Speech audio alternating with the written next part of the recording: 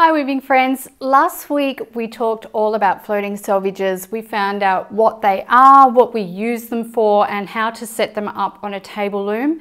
And I also talked about a photo tutorial resource that I have for you that's available on my blog for rigid heddle weavers to set up your rigid heddle with floating selvedges as well. So today we're going to be having a look at how I actually weave with these floating selvedges in place.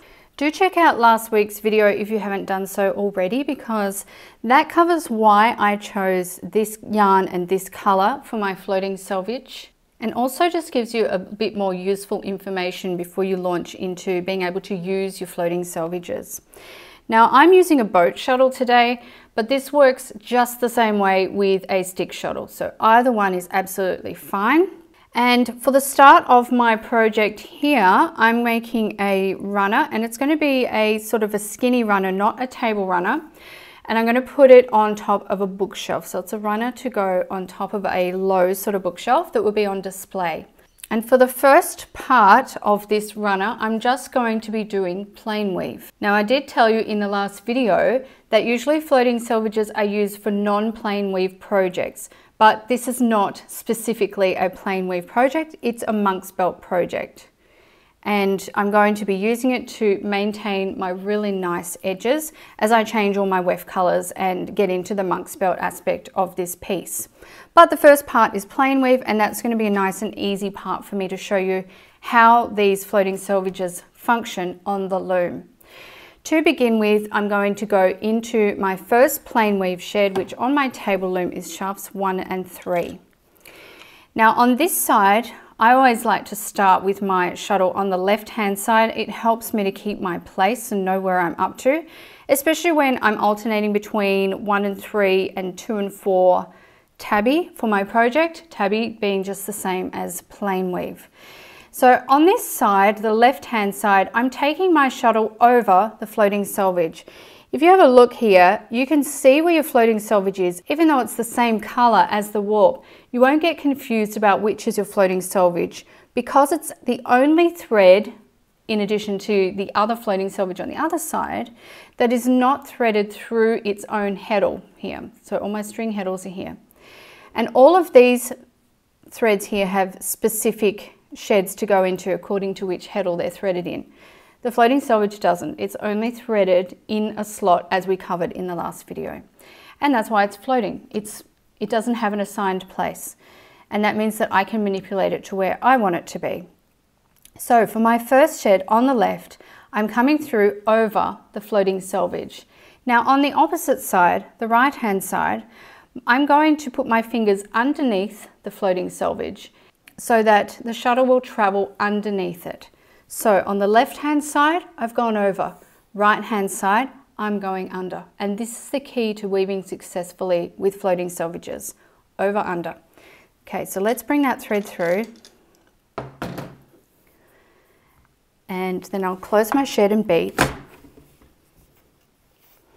And now let's move over to the other side, and you'll see me going back towards the left with the shuttle. My next shed for my plain weave, or my next shafts, are shafts 2 and 4. So I'm bringing those up, and I've got my shuttle. Now on the left, we went over the floating selvage and we came out underneath. And you'll see that if I lift this thread up right here, we don't want those little tie-on threads in the way, confusing you. If I lift this up, it is actually sitting underneath my floating selvage. Now, if I took the shuttle back in underneath the floating selvage, have a look, this would draw in, and my floating selvage and my outer warp thread would be left uncovered by the weft. So I know that I need to do something different. I need to go over the floating selvage this time. When I go over it, it's going to loop around the bottom and then go back into the shed. Now on the left-hand side, because I'm going over on the right, I want to take the shuttle underneath the floating selvage on the opposite side. So again, I've gone over, under, just on different sides as my shuttle changes place. So let's weave that shed. And when I've got my floating selvage, I still want to make sure that my edges are good, and I want to make sure my floating selvage is sitting up against the edge warp thread as though it is a warp thread.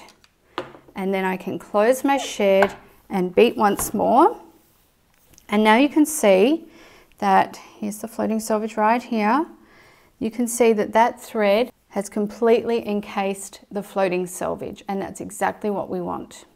Now my shuttle's back on the left hand side and I'm ready for my next plain weave shed, which is 1 and 3, because I'm alternating between the plain weave shafts. So on this side now, on my left hand side, I can see that my weft thread went underneath the floating selvage. That tells me that I need to go over it to encase it this time. And on this side, I will come out underneath it. So again, over, under. Changing sheds again, over, under. And it doesn't matter how wide your piece is. I do have a narrow piece here, but regardless of the size of your piece, you're still going to be doing the same action. I like to watch the tip of my shuttle as it goes over to make sure it has gone over, and then I have my other hand ready to catch the shuttle if I'm throwing it. I'm not really throwing the shuttle for this project because it's not wide enough, but if I was throwing it, my other hand would be there underneath, ready to catch. And once you've done this enough times, your hands will just know what to do. 2 and 4, and then over, under. See that hand, those fingers, they're there ready to catch already, and I barely have to think about it. Okay, so if we speed this up a little bit, it really just looks like I'm passing the shuttle back and forth, and you can't really see that anything special is going on with the floating selvages. Because you have enough practice, you won't have to think about it.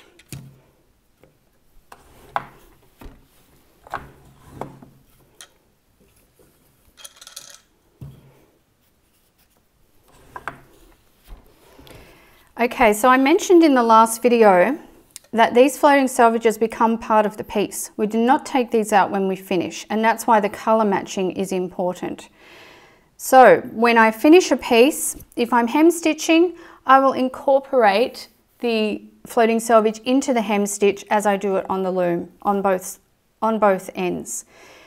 Then by the time you take it off, you really can't even tell that it was ever there. It doesn't stand out and it just becomes part of the piece. But what you end up with is beautifully neat edges when you're done. Thanks for watching this video, friends, and as always, questions, comments are welcome down below. Don't forget to like and subscribe and share this video with anyone you think might benefit from it. And until next time, happy weaving.